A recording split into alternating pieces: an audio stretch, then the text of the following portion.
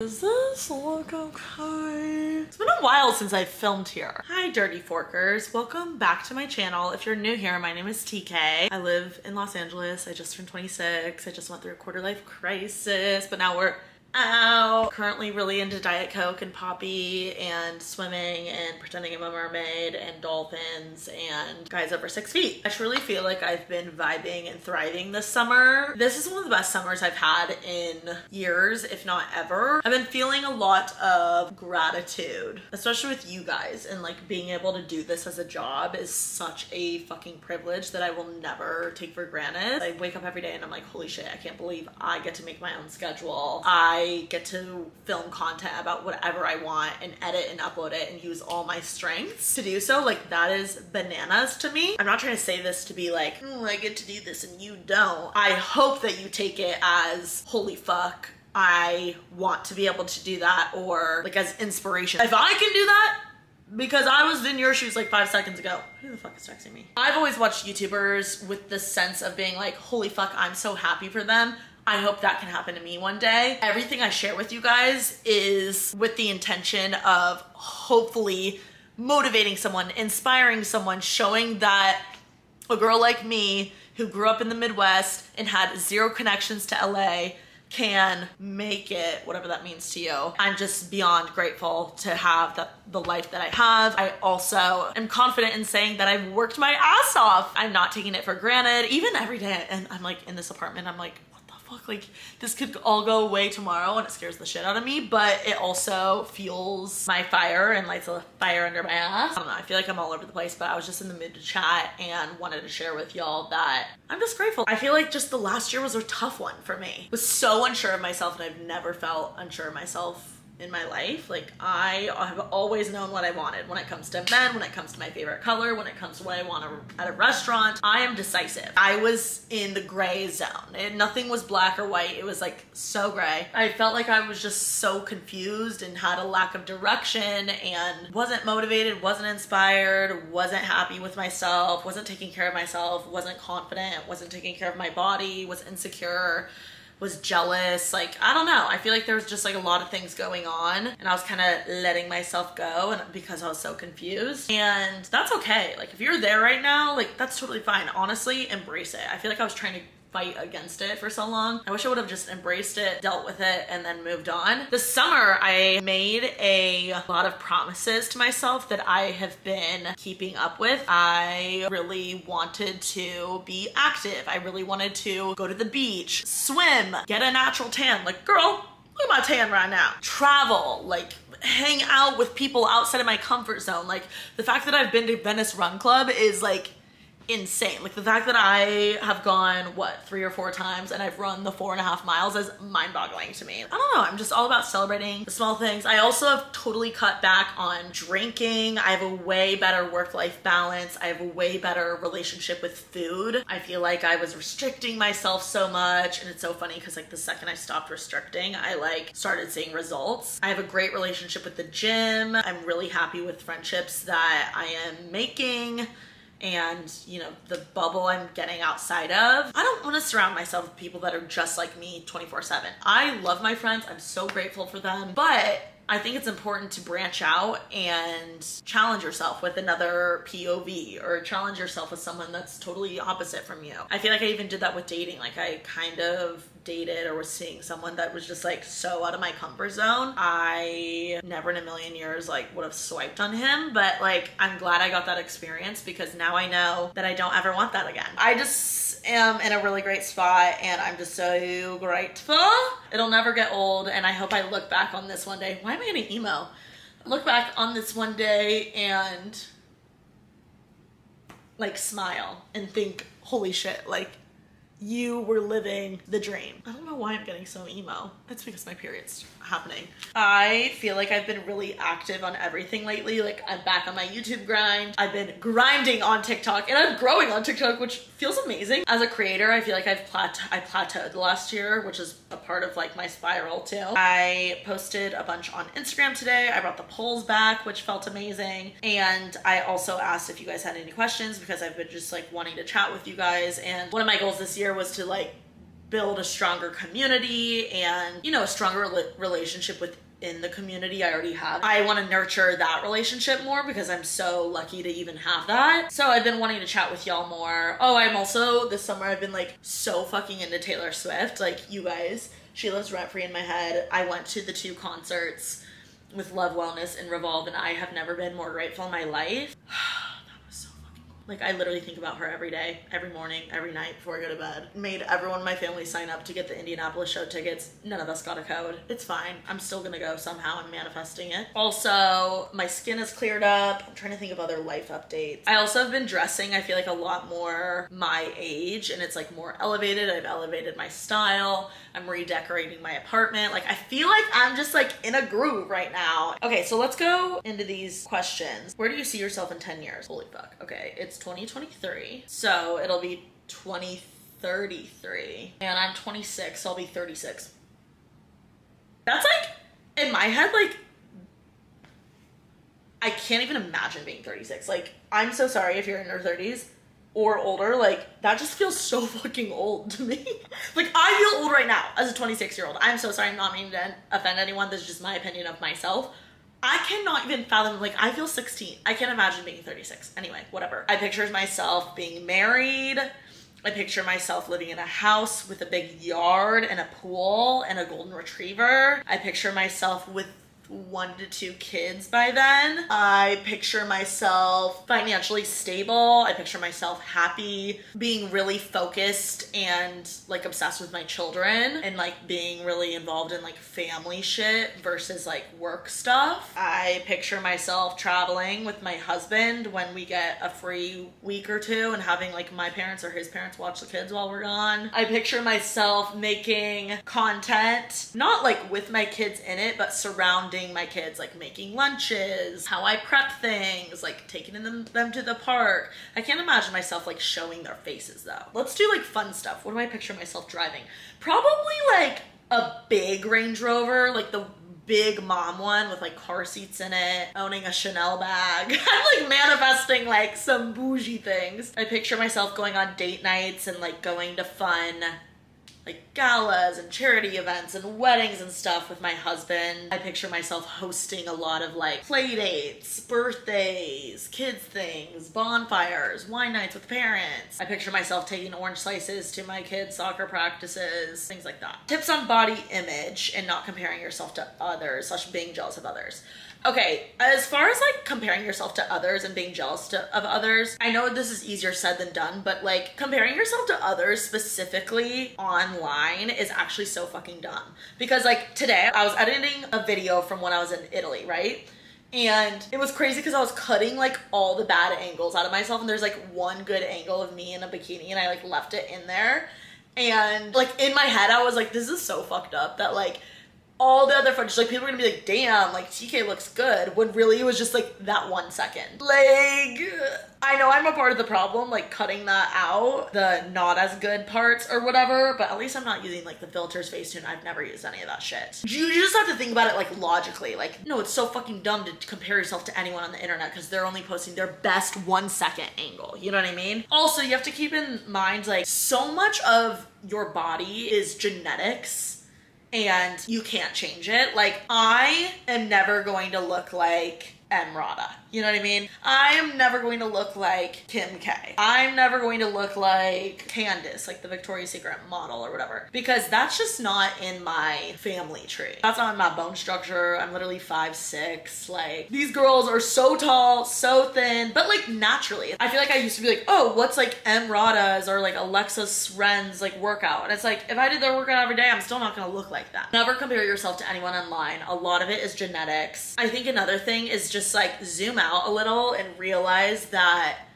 there's so many other bigger issues in the world, and we are so lucky to be alive, healthy, breathing. We're so lucky to be able to walk down the street. We are so lucky to have access to food, stuff like that. When I find myself spiraling, I like try to zoom out and like write a list of the things I'm grateful of, and then it makes my stupid little spiral, like comparing moment seem really dumb. And then the other thing that makes me feel really confident and just good in my body is like working out, being fit, pushing myself in the gym, getting my steps in, being active, fueling myself with healthy food. But I don't restrict anymore. And I swear the second I started to find a little balance in my food, I started seeing results. Also, no one's perfect and no one is like looking at you the way you're looking at yourself. How do you keep motivation high? I think it's a lot easier to keep motivation high when you're on a good track. Like consistency and discipline is huge because then that keeps you kind of at a baseline to like always keep you motivated, or it just like holds yourself accountable. I think it helps when you surround yourself with people that are like cheerleaders for you, making small goals that you can hit and use as momentum. I'm really big on momentum. I also love reflecting. I love journaling. I love writing lists and just like keeping up to date on what I have been doing / what I'm working towards, and making like little promises to myself and actually keeping the promises. Like, okay, I want to wake up at 7:30 tomorrow. I want to wake up at 7 and like actually doing it. Shit like that just like makes me happy and helps me set a base for motivation to happen. Advice for girls who are shy about intimacy / hookup culture. Well, the first thing that you need to think about like when you're hooking up with anyone is like, they're so fucking lucky to be in this situation with you. Like the game of getting to the bedroom, it's like such an accomplishment to get to that point to even happen. Like, trust me, from a male perspective, I assume with women too, in a hetero relationship is what I'm referring to, but I'm assuming this is the same with girls and girls. Like, they are so fucking happy to just be in that moment. Like, they are not thinking or worried about like you and your body. If anything, they're worried about what you think of them. Everyone is selfish and narcissistic and is thinking about like, do I look good from this angle? Are they liking this? Like, do they like me? Do they think I'm hot? Like, that's what people are thinking. Trust me, no one in bed or like that you're hooking up with is thinking about anyone or anything but themselves. You have to remind yourself they're not thinking about you, they're thinking about them. Another thing I would say is like, it's kind of a dance. I think like enjoy it, go with the rhythm or go with the cadence of the hookup. You don't have to do anything you don't want to do. Communication is key. Encouraging someone in the bedroom is really important, being like, oh, that was great, or you're really good at that, or I really liked that. Things like that are really helpful. There's so many like forums or advice on dating and like how you should be in the bedroom, or like even movies. The reality is like no hookup is like actually like that, and every hookup or relationship is going to be different because it's with different people and you guys have a different relationship, and that's totally okay if it's not like what the movies are. I think another thing to realize that I think a lot of girls struggle with, including myself, or like I used to, is this is a two-way street and you deserve just as much of a fun time as they do. So don't worry about just pleasing them. You are supposed to also be pleased. So be confident in that. Like, don't be shy about that. And honestly, if a guy doesn't please you first, he's fucking weird. That's all I'm saying. Have fun and be safe. If you don't feel comfortable, trust your gut, make up an excuse, you can leave. There's been multiple times where I'm like, nah, I'm not feeling this. It's not that deep. Everyone has these situations and it's never perfect, but have fun and be safe and wear protection. What T-Swift era are you in right now? This is really hard. Low key, I feel like I'm kind of in my debut era, because this is like the first time I feel like in my life I've ever put me first, and it's like the first time I've been working for myself. I'm betting on myself right now, and I feel like that's what Taylor did with Debut. Like, she really put her album out there and really took a plunge. Many albums and eras to come for TK. What is your biggest pet peeve? I think when people are like closed-minded, that drives me fucking nuts. Or it's a pet peeve of mine when people don't seem engaged in the conversation, like they're on their phone or they're like looking around the room or they're not asking questions. I think that's really rude. So I feel like because I'm a host, I'm very aware of like how I'm carrying the conversation versus like the other person just like conversing when they feel it will benefit them or something like that. Next travel destination. I'm going this weekend to the Outer Banks and then to Miami for my manager's bachelorette. I'm going to the Outer Banks for my friend Margaret's 30th birthday. Are you dating anyone? No, but I want to be. I think I want a boyfriend right now. Have you watched The Summer I Turned Pretty? Yeah, I fucking love it. I think the first season's way better than the second season though. And honestly, Conrad and Jeremiah both kind of annoy me, but I also both kind of like them. I don't know. I'm conflicted. Are you guys team Conrad or Jeremiah? I need to know. How's dating going? Honestly, I haven't like made it a priority lately. I probably should. I don't know. I just want to meet someone in person. I don't like LA guys. I want a guy with Midwest values, but like LA success. Does that make sense? Not even like LA success in the sense like, oh my God, like they buy tables at One Oak. Like I feel like people in LA are very hardworking and like nice things, and I like that about someone. I also like when people are aware of like what's going on in my world, but not like clout chasey energy. Like they don't know too much, they just know enough to like be able to converse about it. I love an athletic guy. I need to like actually try on the apps more, but the problem is on the apps is like I don't find anyone to be attractive, and I am such a people person, and it's hard to like converse over an app. I'm like sick and tired of complaining about it or even talking about it. But if you guys have anyone you want to set me up with, let me know. I'm down. I want to be set up, or I want to meet someone in the wild. Your current gym running routine. I go to F45, I would say like 3 to 4 to 5 times a week. It really depends. Sometimes I'll sprinkle in like a core power yoga, a sauna session, a Stairmaster session at my gym. On Wednesdays, once a week, I go to Venice Run Club, which is a 4.5 mile run. I do like going on lots of hot girl walks and hikes. I want to start running more though. I'd love to do like that 4.5 mile run, and then maybe like a 6-mile run on my own, got a slower pace, and then like maybe a 3-mile run throughout the week. So I need to figure out where to implement that. And I'd also like to implement some Pilates, because I feel like I'm doing like so many like hardcore things. I need to like stretch myself out and do like little movements, because that Pilates shit is hard. Are there any plans for a future meet and greet? Actually, yes. Potentially something that's similar to a live podcast. I don't know, but I hope you guys come. Would you be interested, by the way, in a live podcast show? If I did one, would you come? Please comment down below if you would come, to begin with. And 2, like, where do you live? Where should I come to? Like, Indianapolis, Chicago, Nashville, Los Angeles, New York. Would you ever do a meetup in Bloomington? I mean, I'm down. I feel like I would probably do it in Indianapolis, but I would be down to do one in Bloomington. Look at the clear skin, help a girl out. Honestly, it really is the medication that I'm taking, and I swear, like, not being as stressed out, taking care of my body, drinking water, the dumb shit that everyone says, but like it's like kind of hard to do. Also, I try and get facials like once a week. And honestly, I think being outside and getting a little sun, like not a ton, like you don't want to like fry your skin at all.